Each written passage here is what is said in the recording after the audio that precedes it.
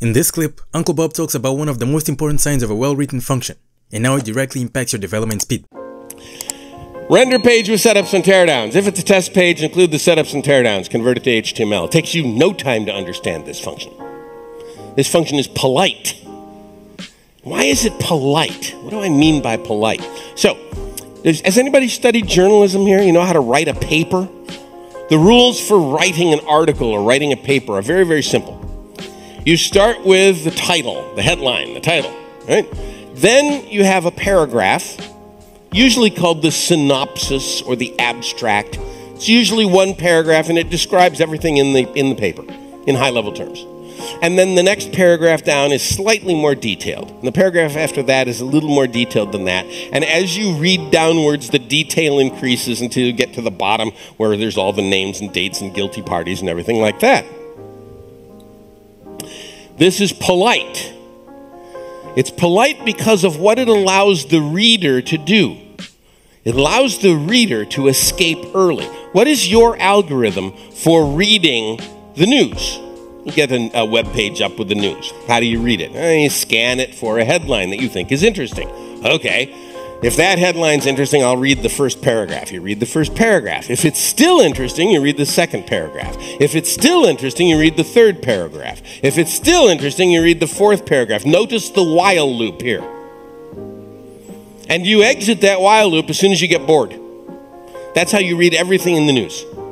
Nobody ever reads the whole article. You just read until you're bored and then you get out. This is polite. It is polite to allow the reader to exit early. And this allows you to exit early.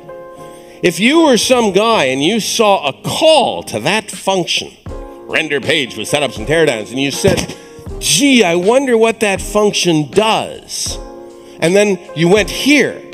Within 3 seconds, you know what this function does. At a very high level, not at a detailed level. But maybe you didn't want to know it at a detailed level.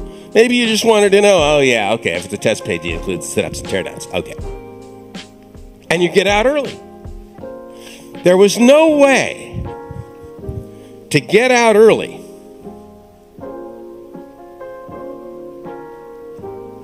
from this code. The only way to get out of this code at all is to understand it all completely, including all the dots. And it would have taken you 30 minutes. 30 minutes you would have poring over this code, wondering, what the devil is this guy doing? Why is he doing it this way? And at the end of that 30 minutes, you would have finally gone, oh. If it's a test page, he's including the setups and teardowns. Why the hell didn't he say that?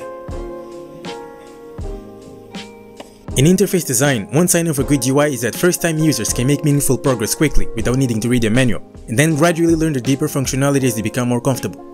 The same idea applies in code, only here, the interface is the structure of the code base itself, and usability in this context means how quickly can a developer, even one unfamiliar with this component, become effective in the code.